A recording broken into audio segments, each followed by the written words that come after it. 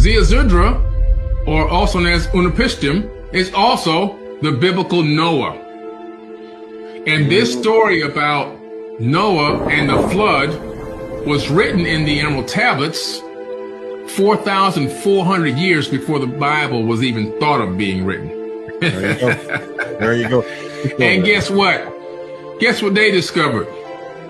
They discovered something amazing. Let me show the people what they discovered in 2014. Bring it.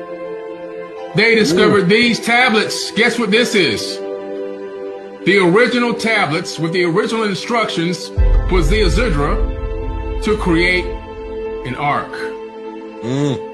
Now, let's talk about this ark that they were told to create and what it is, right?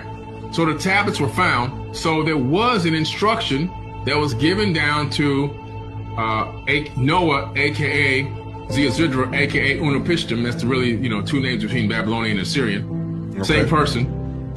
And this information was to create an ark that was in the shape of a disc. Ha!